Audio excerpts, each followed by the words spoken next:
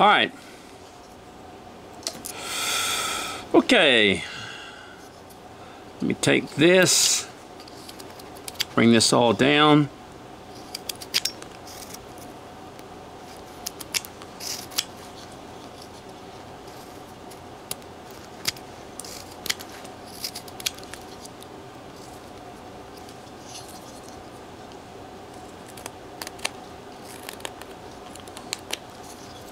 All right, see our little man? Ow, sorry. I'm gonna lift this up just a little bit. My back really gets to hurting me. All right, here we are right there.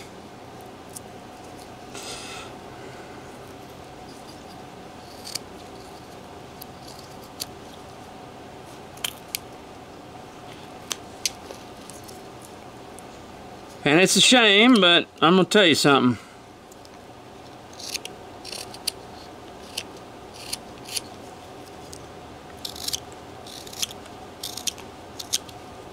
Okay. Now, I'm gonna kind of draw the hands here.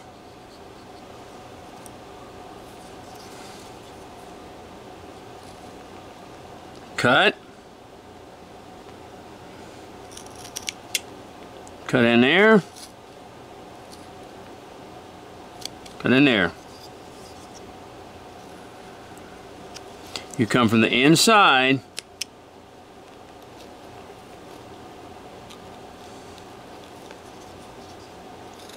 Cut down.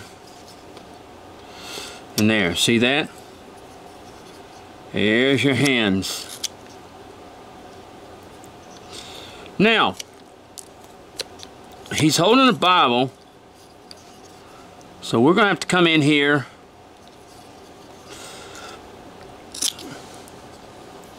Whoops.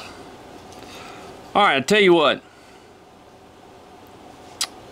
I nicked myself. See it? I nicked myself. I'm sorry. I had. All right, I'm going to get me a Band-Aid. I'm going to put it on there. And because even we do these things, and I nicked it. I didn't cut it real bad.